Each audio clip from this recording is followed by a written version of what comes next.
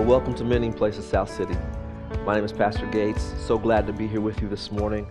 For those of you who are first-timers with us in the room, online, I pray that you would receive what God wants for you this morning, that it wouldn't be something that you're just going through the motions. Sometimes we got, during this season or holiday, we got people who show up to church just through Christmas, Easter's, Mother's Day, that type of follower, those who follow from afar.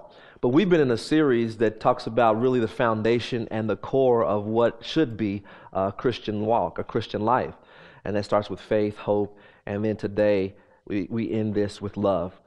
When you think about the scripture that we've been using as our foundational text from 1 Corinthians chapter 13, verse 13, it says that at some point in time when everything else is washed away, when everything else is removed from the earth, or things in life fade, or what was new has become old, what was once popular is forgotten, that these three will remain. That's simply faith, hope, and then charity, the King James Version says, but love nonetheless. When we think about love, I want to just take a moment to define love for us, because it is an often misused, it's probably the most often misused word in the English language.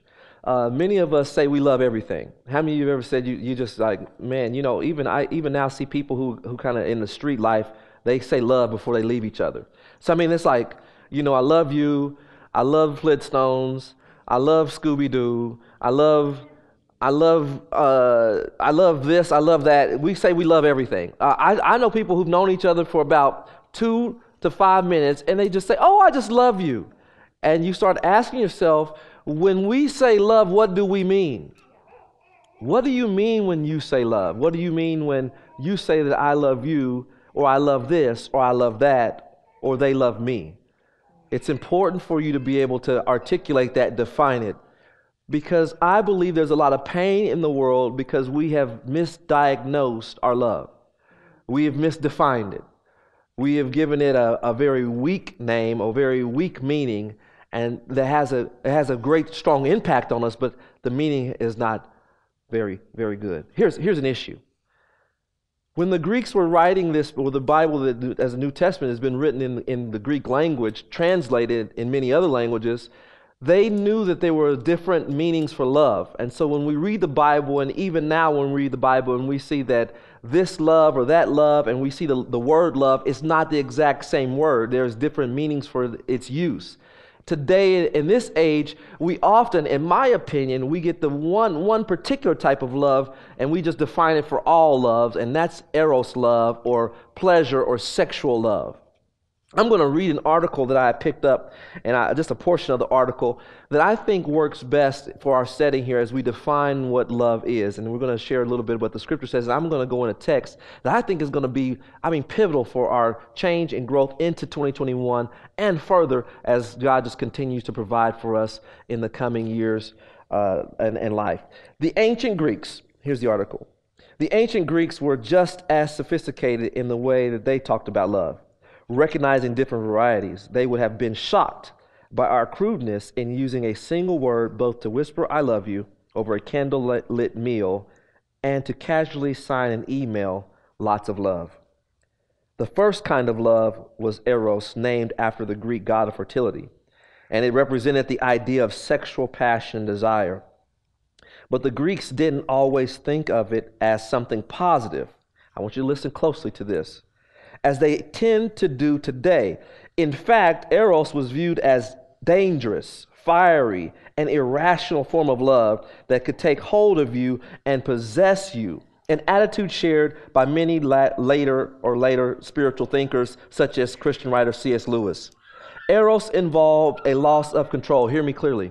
Eros involved a loss of control that frightened the Greeks, which is odd because losing control is precisely what many people now seek in relationship. Haven't you heard someone say this? We fell madly in love. This idea that the love that we often see expressed during this season of the year, and that we hope to be refreshed and renewed as we come to the end of a year and then go into the beginning of a new year, we often, I think, mix it up with all kinds of different types of love. The challenge then is to think about the type of love that we're talking about specifically today. The love we're talking about today is a love that God had for his creation, the type of love that he has for you and I. And what this looks like today and how we then experience it today matters, because then it paints the landscape or the filter for how we see all other types of love. And this is why you've heard me often say that you really don't know love until you've experienced the love that God has for you. You can't really accurately love someone until you've experienced unconditional love that God has given to us. And then it gives us a way of measuring and gauging the depth or the quality of love that we're either receiving or not receiving from any level of relationship that we have in this life. So if we don't know this, which is the benchmark, the love that God has for us, then we're liable to receive any type of love or accept anything from anyone because we don't have a real standard set for ourselves. And if we're using the wrong definition and we think love only resides between our legs, or love only resides with some steamy, sultry idea that we fabricated or made up and said this is our benchmark, then what happens when our bodies fade? What happens when time changes things or our preferences changes? Then is love as fickle as our desires? No, not even in the slightest bit. Is love as fickle as our desires? If you read 1 Corinthians chapter 13, you'll see that love is patient, love is kind, love is long-suffering. The love that we're talking about today is then described in the passage that I originally went to in the first two segments of the series, 1 Corinthians chapter 13, which is commonly called the love chapter. It's defined there. But now, when we see it today and age, sometimes we think love is giving. We've got books that talk about love languages. Is your love language touch? Is your love language gifts, words of affirmation, acts of kindness, quality time? If this is your love language, then that's what love means to you, or this is how it's best expressed to you or experienced. But today I'm going to challenge and throw out something a little bit different, as I want us to think about this idea that love is best seen when it's targeted. Anybody ever been targeted? You won't ever say that, like, been targeted. Maybe you feel like you were racially profiled. You were targeted. Maybe you felt like that you've been targeted by telemarketers or a marketing or media plan or program. Maybe you felt like you were targeted by criminals with nefarious ideas or desires, people who wanted to get you or see you as an easy mark. Maybe you felt like that you were attacked by somebody because you looked like or acted like or they thought you had some things. If you've ever been targeted, you know what it's like to feel that sense of tension, that there's something coming after you, there's something chasing you. And today we're talking to you about love that is targeted, that God is so intentional that he doesn't use the phraseology that his love is reckless. His love is not unintentional. His love is very intentional, that he would then come after you specifically, and it does not be a random idea. Love is a weapon that if it's turned towards you, then it's very intentional that God is targeting you. But if God is targeting you, then it also then begs us to think about the idea that if I'm being targeted by God, then I'm also being targeted by the enemy. Have you ever been targeted? Anyone ever felt like the enemy was out to get you? You specifically. That the devil himself, satanic influences were rising up against you. Things that were outside of your privy, things you couldn't see, you didn't understand. And when we start looking at the story of God sending his son into the world, it is a picture of being targeted. Mankind was being targeted by God. Now, why is this important? We're going to get there, but I want to read a passage of scripture to you that confirms what I'm saying, and then I think gives a more in-depth picture of what took place as Pastor Darnell read Luke chapter 2, and gives us a better picture of what that really means to have a baby born in a manger, in a barn, at night, in Bethlehem, shepherds watching, angels appearing in the sky. Here, to me, is a deeper look and picture of the love that's expressed in this story, that oftentimes we just see a sequence of events, a timeline, it's linear, but more importantly, this is an eternal story that's just now being manifested in time. Have you ever thought about that? That for someone who is eternal, there really is no beginning and there's no end. So when God says that he's eternal, there is no starting place or stopping place. that you and I might need as a form of reference, but we see him interjecting himself now in time through the womb of a woman, now in Bethlehem. But to me, this is the same story lived out further on in Scripture in 1 John chapter 4.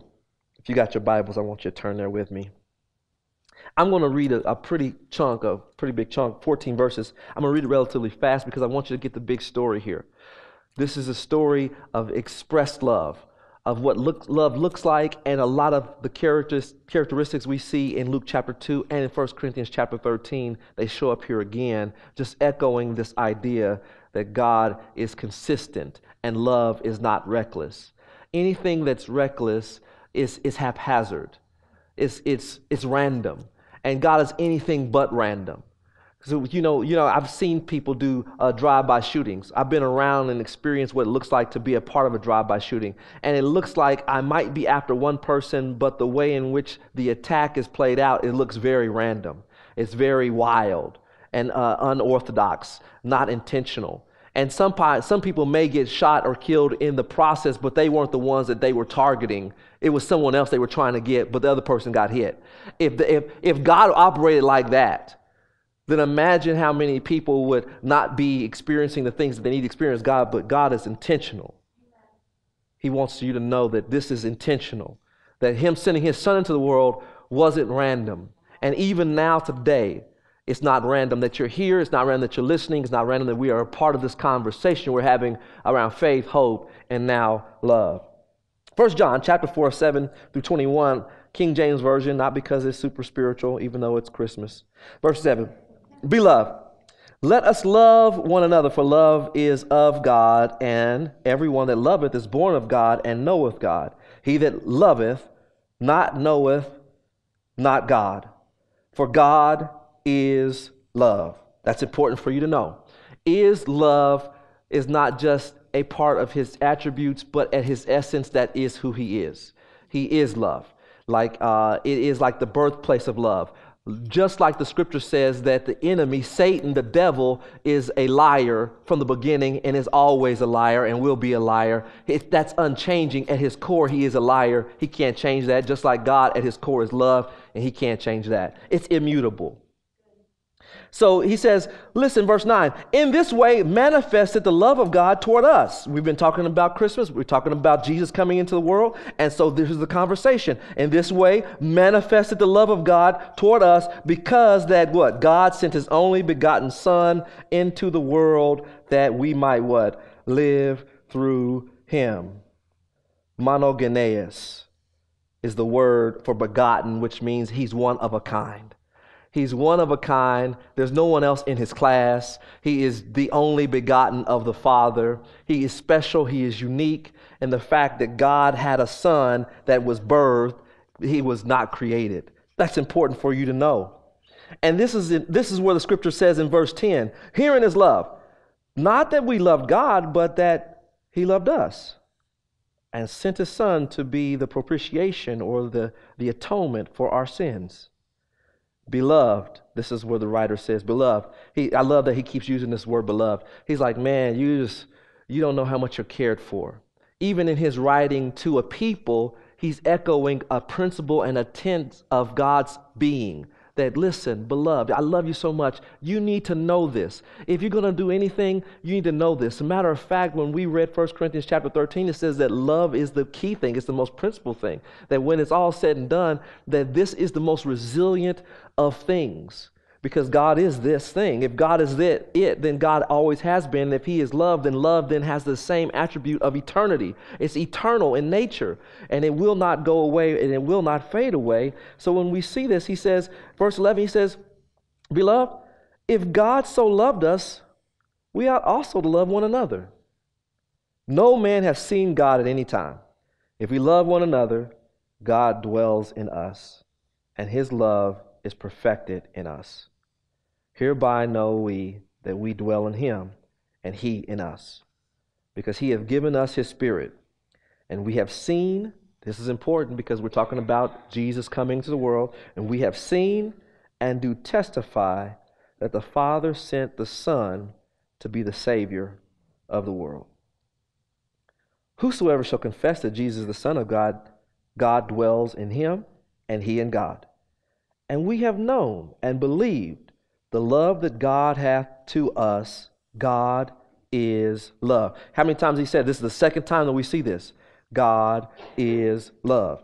And he that dwelleth in love dwelleth in God, and God in him. Verse 17, herein is our love made perfect, that we may have boldness in the day of judgment. That's important because in the day of judgment, I want to be able to stand boldly before the Lord as he judges the righteous and the unrighteous, as he judges the just and the unjust, as he separates the sheep from the goats. I want to be able to stand boldly. I will not be able to stand boldly on my own works, as Ephesians chapter 2 talks about. I can only stand boldly on the grace of the fact that this was given to me. This was a love that was given to me. Didn't you say that in the song? One of the verses in the song was so perfect that we realized that we're singing about principles within Scripture. This is why song is so important. That when we then hear ourselves saying these things, sometimes we hear ourselves saying them and we don't really realize that we're standing in agreement with what God's word says, that the Scripture here says that I can be bold at the day of judgment. Why is it important that God sent his Son in the world? That you would be able to stand bold if we receive. That we would be able to stand bold in the day of judgment of saying that it's his work that I stand on. It's his work that I agree with. It's his work that gets me in. And it's his work that has caused me to have a relationship with God in the first place. At the day of judgment, many of us don't even think that far ahead. But some of us who are planning, we know that we need something more than our own works, our own ability, because as he is, so are we in the world. Verse 18, we're almost done here. There is no fear in love, but perfect love casts out fear, because fear has what? Torment. Torment. Anybody ever been anxious? Anyone knows what it's like to be tense? Anyone knows what it's like to try to wait on the results of something? Wait on the results of something. Oh, shoot, I don't know exactly what I've done, but I've got to go get tested. When I was growing up, I grew up in an era where Magic Johnson just came out with his announcement that he had HIV. And there was a fear that ran through our neighborhood, even young people. I was a teenager. But those who were promiscuous and all those who had been hanging out and doing things they shouldn't have been doing, it was all of a sudden like, oh, if it happened to Magic, it could happen to us. And there was a level of torment that went through our young little community about what could have happened or what might be happening because you were being rough and wild. And all of a sudden we see that it could even reach to those who were popular or have fame or notoriety. And so it was a time of torment until we learned more about it. And it's the same way for you, your sin life, your sin nature, the same way for you when you think that you're going to have to do it all in your own work, your own part, when you realize that the torment that comes when I'm afraid of what I don't know and what I cannot expect, God says that this is a sign that you don't have love, not that type of, that naughty love, not that pleasure love, not that self-seeking love, but the type of love that then gives us assurance and confidence that even at the day of judgment, I have no fear. So if I have no fear at the day of judgment, then guess where I shouldn't have fear anywhere else? In any other part of my life. Do you have that type of love? Do you understand that God has directed his love towards you, that it was not on accident? It was on purpose.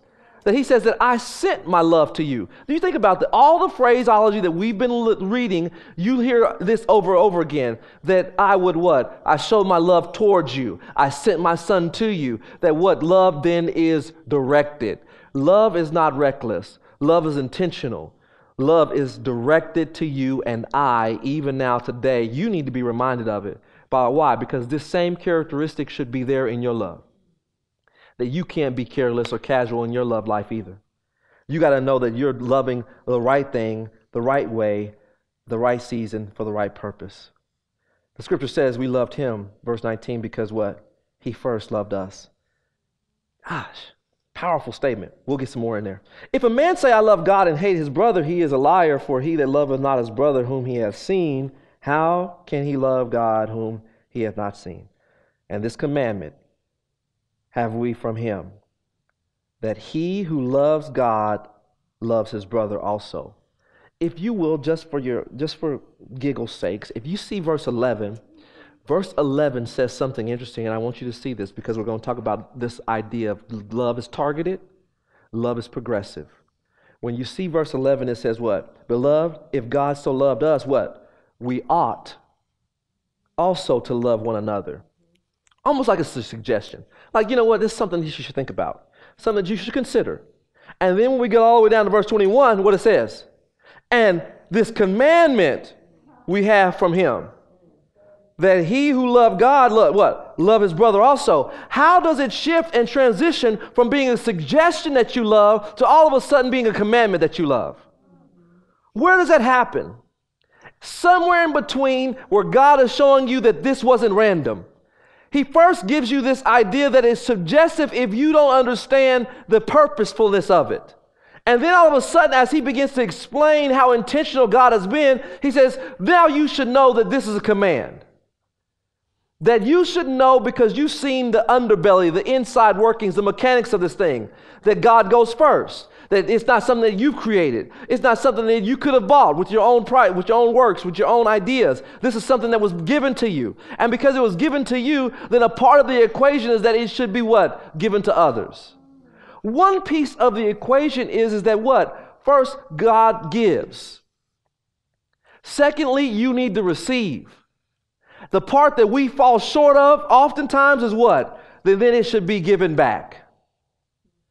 You think that you can only just give and you should only just get. You should only get and you should only get and you should only get. And then when we start thinking about the quality of love given back, we fall short on it.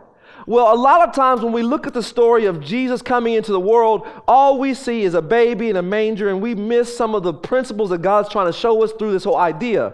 That if Christ is love, if God is love, and then Jesus is an embodiment of Scripture, John chapter 1, that if these things are true, then when we see Christ in baby form, move and mature and migrate into the adulthood, we should also believe that love does the same thing.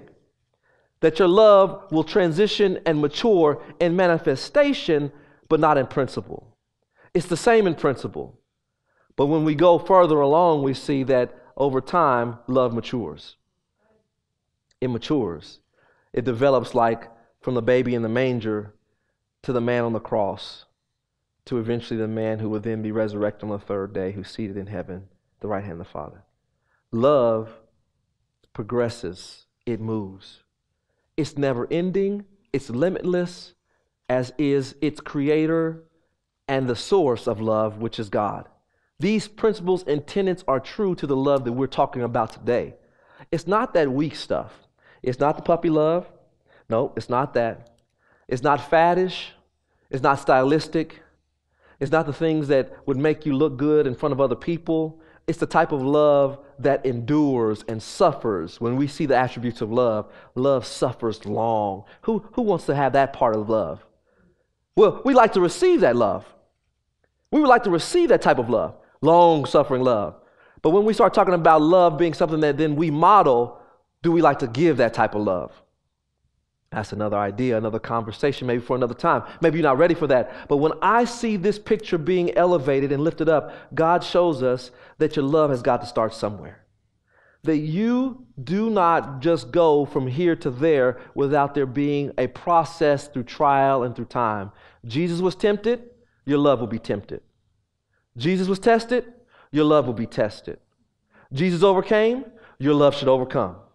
You see how I'm saying here? That every time we see an attribute of Christ being antagonized or being ridiculed or being made fun of or being taken advantage of or someone trying to manipulate or overcome, love has the exact same willingness and should have the same willingness to overcome in your life. This is true. So when I see love, I have to look no further than the personification of love, which is Jesus Christ. And we see him in the baby in the manger now in this season as we reflect on him actually be entering into the world. But then we go a little bit further and we think about what is to come when our love is being perfected. Because perfect love casts out fear. I don't know about you, but I've not seen a baby cast out fear. Anybody ever got into a fight and lifted your baby up? Here, put that baby up. That baby is going to protect you. No. That's not the thing that protects. But as we see the development and maturity of Christ, we see the cross and his passion eventually come to the point to where it's not only that it is given, not only received, but love returned. Mature folk know how to return love. Do you hear what I'm saying? You're not that mature because you receive love, but maturity comes when you can return it. I said I love you to my sons, my daughter, before they could even speak. I gave them love before they even knew what love was. I shared with them, I protected them, provided for them. They had no idea I was doing all those things, oblivious to it. And in doing that, they were what? I was giving love, they were receiving it. At some point in time in life, you hear what I'm saying? Let me look over here. At some point in time in life, they should do what? Return love. I've been given love, I have received love, and a sign of maturity is now I return love. But how many of you have been stuck in the receiving phase? I'm stuck in the middle. All I can do is just receive. But I'm short on giving. God shows us this model that it's not complete until it's returned. That's important for you to know. My heart hurts for everyone who just thinks about getting and getting and getting and getting. How can I get more? And not thinking about returning. And I'm not talking about just gifts or presents. That's a picture of what we should be doing. We should be returning love. And we can do that well. I'm not opposed to gift giving or receiving. I'm not saying anything against that. But that is just a model or a picture of what should be. It is this picture that we have at some point when we read the text that love eventually should be manifested. It should go from words to actual manifestation. It should go from types and shadows to actual appearings and being with and there in presence. That it should be no longer that I just talk a good game, but there is no sign or action that follows it. Anybody know what I'm talking about? Anybody ever been in a relationship where someone said they loved you, but the actions didn't align up with their words? Anybody know that? Is I'm the only one? I'm the only one? You online? Okay. So you see what I'm talking about. How often have we been guilty of that? And I'm talking about we, as me included, that I said some things, my thought pattern, my thought life, things that were unknown to other people were absolutely opposite of what I then actually would do. My hope is that you will be challenged this morning with the idea that the completion of love is in its giving, receiving, and then its returning. It's not done yet until you can return it. It's not done yet till you can give it back. This is why the text in which we read is so filled with, if you don't love your brother, if you don't love people that you see every day, if you can't have care and compassion for people that you don't necessarily know or live in the same house, share the same genes as you, or share the same likes or dislikes as you, you're really not exhibiting the type of love that Christ has. And matter of fact, the scripture goes as far as saying that you're a liar if you think that you love if you cannot love someone that you see. Because you're a liar. There's a difference between liars and lovers. There's a difference now, even now, as we have this conversation with what are we going to do with love? What are you going to do with love? And I'm not talking about that, Mary J. Blige type of love. I'm not talking about Tina Turner type of love. I'm talking about the God kind of love, the type of love that says that I then am responsible to return it because I've been given it. That's a heavy responsibility. And I admit it's not easy. That's why we have to pause on this word and say that you have to quit believing that this is a word that you should just throw around so loosely. I would challenge some people to start using it less in their vocabulary and start saying, I like these things. I really like that. But I would challenge you not to use love so loosely so that when you say it, it really means something. In this day and age, we use it so loosely that it means nothing. We use it as a salutation. We use it as a goodbye. We say love, love, love, love, love. And we really don't have a real clear understanding of the quality of love that it requires for this to be transformative. A transformative love requires a transformative sacrifice. And eventually, you'll get to this point to where you see that love has to be, if it's going to be directed towards, that love is directed in this way. So, Pastor, how do you get love directed? How is it that love is directed toward me? Love is directed always in the dying. It's not in the living, right? So we were excited about Jesus coming into the world. We celebrate that now, and we should. But love is most celebrated, and it is directed towards individuals or things in the fact that the person says that love says this statement at its best: I choose you. Then when love says I choose you, it says that I then don't do other things, which means I elevate you over desires, over my own flesh, even over my own pain or discomfort. And we see Jesus doing that in the Garden of Gethsemane. At some point in time, he has to say, I choose you. That is the end game and the maturing of love. It says that you chose me, God, and I didn't choose you. You chose me first. You sought me when I didn't even think about seeking you. When I was unlovely, when I was uncomely, when my righteousness is filthy and dirty and I had a stench about me and I couldn't be trusted, I chose you. You chose me. And here's the key, that love, and a characteristic like this, love always goes first. You hear what I'm saying? Love always goes first. Do you want to know if someone loves you? Do you want to know if someone's love for you is pure and genuine and sincere? Love always will go first. And I'm not talking about you doing tit for tat stuff. I'm talking about love is a reconciler. Love is long lasting. Love is going to say, I choose you again and again and again and again. If I love you, it's not about your perfection. It's about me choosing you. And this is modeled in this relationship that we have with Jesus Christ. He says, I choose you because I choose you first. Then that's the only way that you can then choose me. It's not that complicated of an idea, but many times when we get down through and we start thinking about what it looks like to have this characteristic lived out in my life, that we realize that love then has to start somewhere, and God shows us the model of going first with his love for us. We need to know that at the end of the day, that we are better receivers at times than we are givers. But at some point in time, like I said, you should return. You should give it back up. Now, what I want you to see is this, that if love has a demand of any type, love's demand is simply that it would be returned. Love is on the go. It's on the move. It doesn't like to just get into your life and park, but love likes to be given. Love likes to be shared. Love likes to be spread. And this is why it hurts the heart of God when you say that you can receive love, but you hate your brother that you see. You want to receive a thing, but you can't then give a thing. And it just confuses him to no degree, because he then has to ask himself, so how did you get? You had to be given it too by me. So then how is it that you then want to hold somebody else's feet to the fire and not be able to give it to them?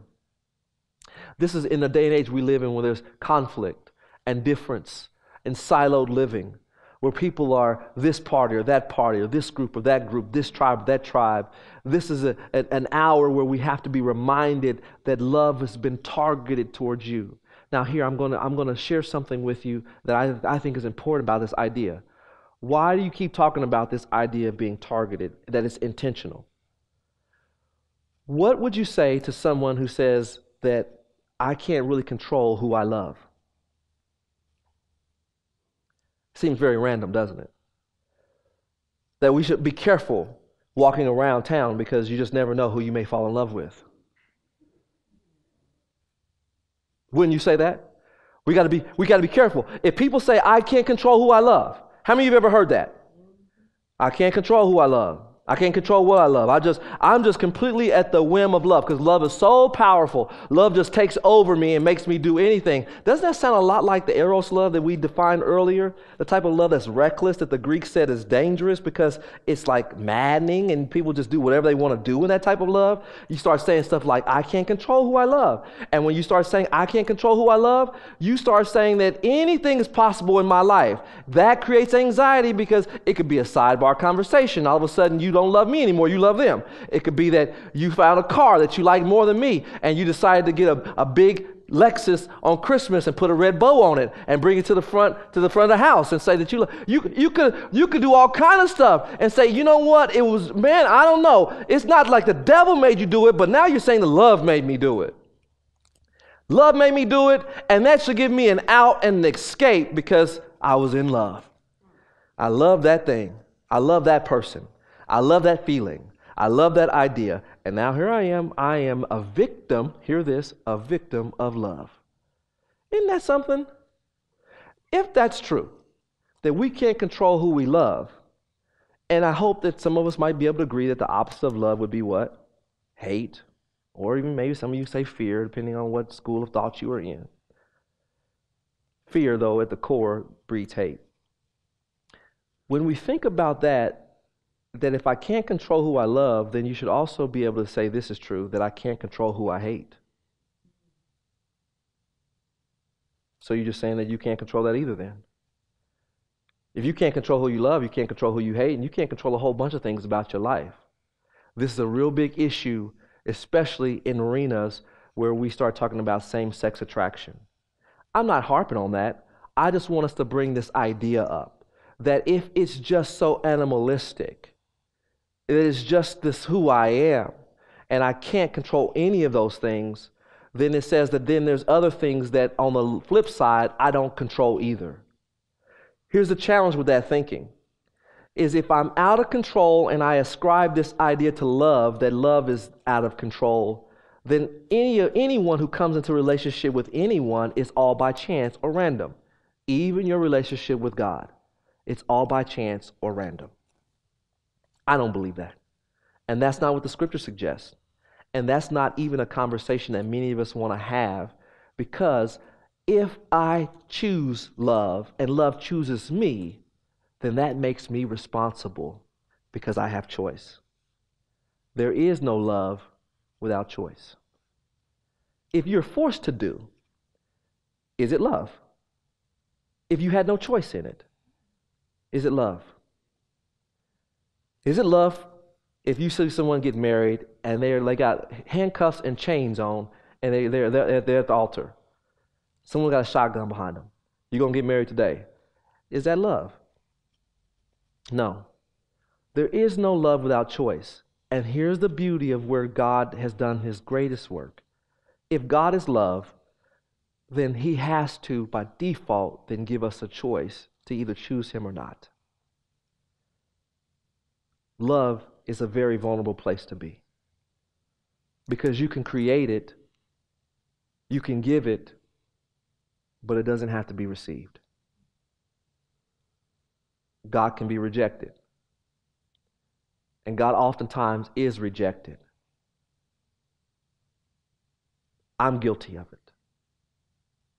I've rejected him more times than I'd like to admit. Not just when I was unsaved, but since I've been saved. I rejected his love. I rejected his wisdom. I rejected his attempts to pull me from things, keep me from things. I resisted him. Anybody know what it's like to be rejected? We're talking about receiving today. I love that. Like, the baby came into the world. I love that.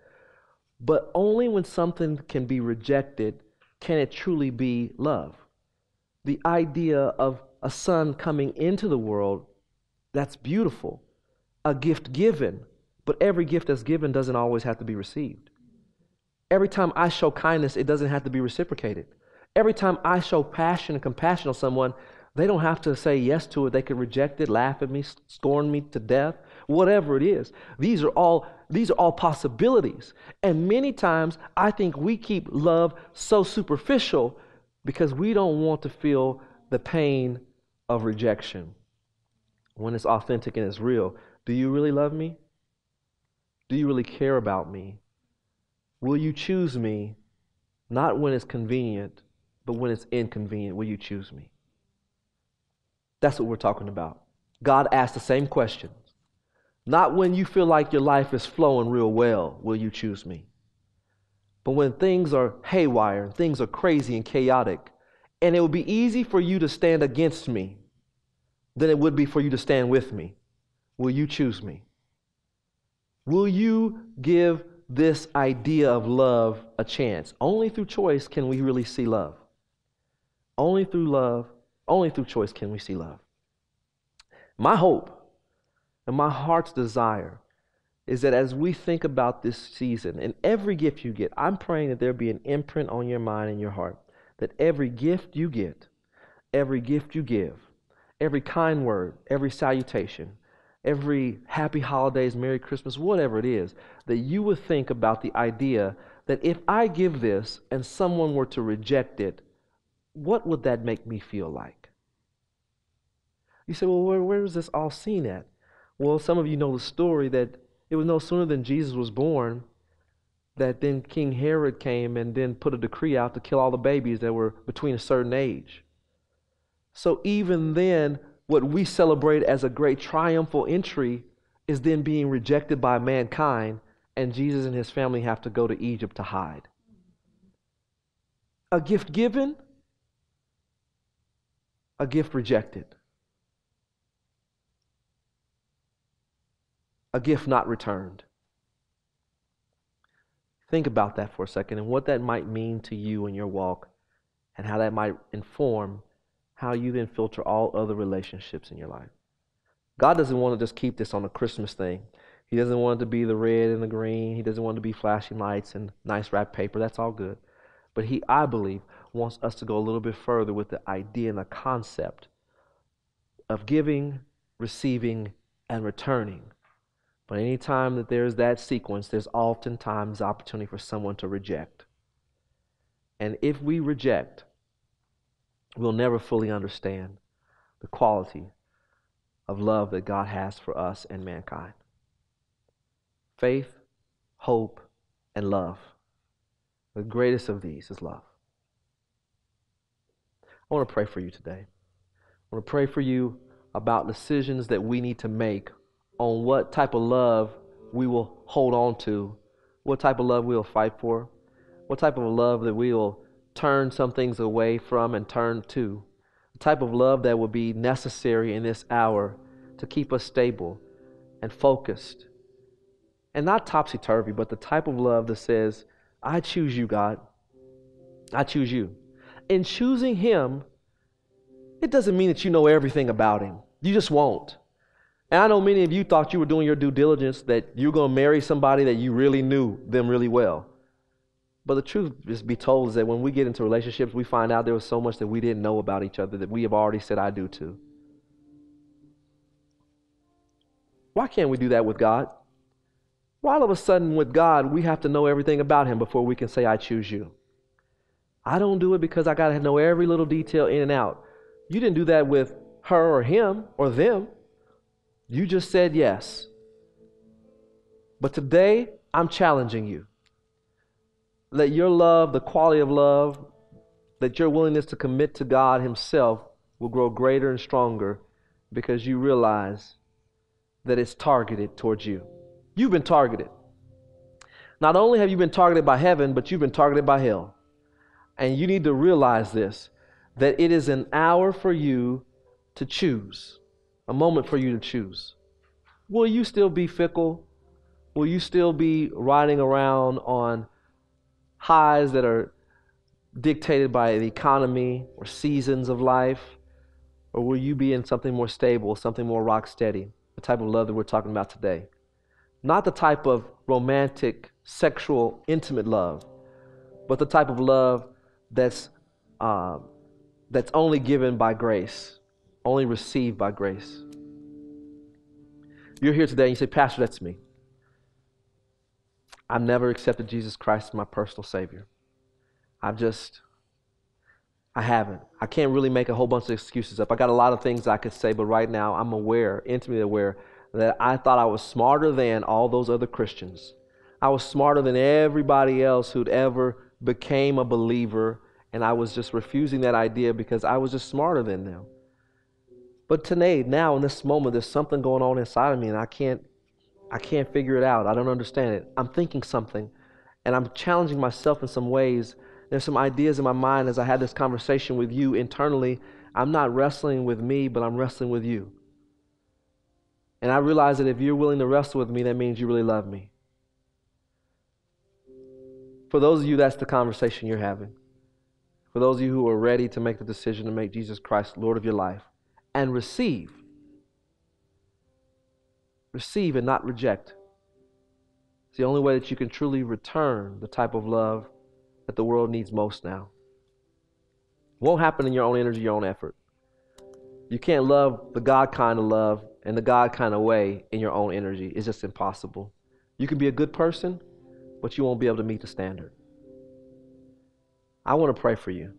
I think this is your day, this is your moment, this is your hour. If you're here, you're listening, I want you to pray this prayer after me. I want you to repeat it after me. Now, there's nothing special in the prayer itself, but it's you making a commitment to make Jesus Christ Lord of your life. It's a choice. Just like any other love is, it's a choice. You're making a choice today, a conscious choice to trust Him, to put Him first. Now, some of you may pray this prayer every week and you think you're getting saved every week. I just want to make sure that you realize that your salvation is not as fickle, just like God's love is not as fickle. So you can't all of a sudden lose your salvation from last week to this week just because you weren't the best person that you could be. Remember, it was never about your ability to be a good person. It's about His ability to take away your sins and the penalty of your sins. It's all about His grace, His mercy. Today, I want to pray for you that you would receive God's love and that you would be the better for it. And that you would then receive the greatest gift the world has ever been offered, but many times has been rejected. Today, I want you to make that choice. You pray this prayer with me. Just pray exactly what I say. It's not an incantation. It's not anything special, but you need to hear yourself say some things. Father, I thank you. I thank you for your Son, Jesus Christ. We're celebrating His birth. We're celebrating the fact that you've shown your love towards us and you manifested your love towards me specifically by sending Him into the world over 2,000 years ago. It was good then and it's good now. I received the gift. I received the gift of life. I received the gift of redemption. I received the gift of purpose, clarity. Thank you. Thank you for sending that gift. Thank you for giving me an opportunity to receive it. Thank you for never turning away from me, even when I rejected you because I thought I was smarter than you. I thought I knew more. Or maybe I just hadn't been exposed, and now I'm exposed and I know, and I realize that there's something going on that this pastor just couldn't make that thing happen in my life, but it's you who's doing it. I believe you came into the world, born of a virgin. You lived a sinless life. You were crucified. You were buried. And then you rose again on the third day for my sins. And you sent your Son into the world to save me. You may be saying this. I want you to pause for a second. You may be saying this and you say, I need to understand this and know all this. I'm telling you, you won't know and understand it all right now. But believe me, what you're feeling is not just a put on or come on. It's not some mental games that I'm playing with you or emotionalism. This is real life. God's Spirit is working and moving in your life. I believe. Repeat after me. I believe, and therefore I am saved.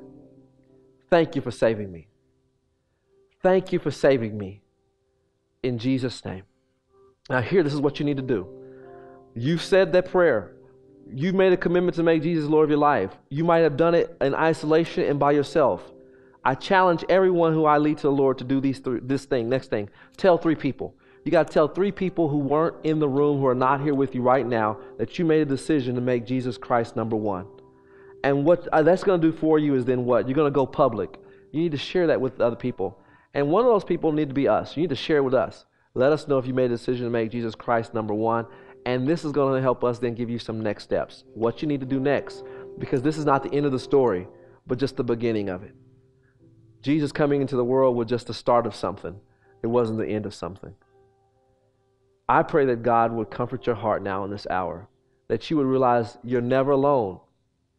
You're never alone. God intended it to be that way. Now, those of you who are in the room, you say, Pastor, that's me. I'm saved, love God. Then I want you to work on this one aspect. I want you to work on returning love. You've received love, now I want you to return it. I want you to return it in such a way that people would ask the question, How are you doing this? Why are you doing this? How is this possible with you? It may be that somebody doesn't like you, you don't like somebody, and the relationship is on its rocks, but you're going to return love. You're going to return love, and you're going to be an example of what it looks like to receive such great love. You're going to give great love. And that's going to turn some people on their ear. They're going to start asking questions, or they're going to be confused. They're going to want to know, what is this all about? Let it be that we give the gift of love better than we do economic gifts or things that can be bought or sold or lost or stolen. Let us specialize in that type of gift. I pray, God, your blessing be upon your people. Make them strong and courageous in you in this hour, and may they continue to remember that they give because they've been given to. In Jesus' name, amen.